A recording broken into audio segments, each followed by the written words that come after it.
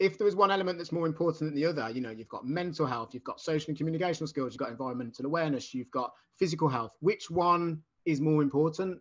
And I say, well, there's going to be a debate around that. But as far as I'm concerned, they're all as important as each other. One doesn't really work without the other. If your physical health is lacking and you're sick and you're tired, then your mental health is going to be affected. As if your mental health's not too great, then your physical health, you might be lethargic and procrastinate and you don't want to do anything. You might go into a depressive state.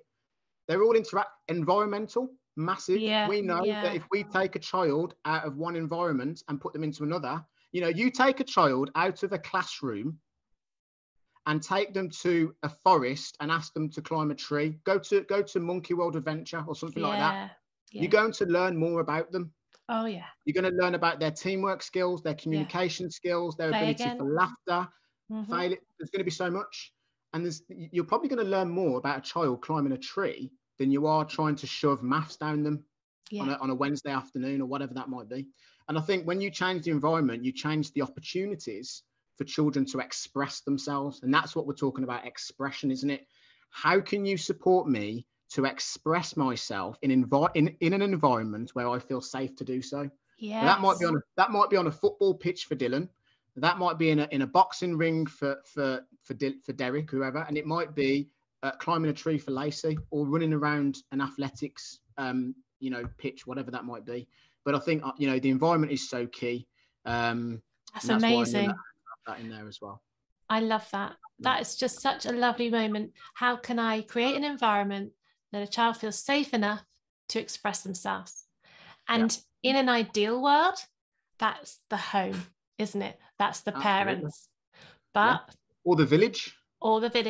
But life is not like that, and it's not as cushy like that for most children.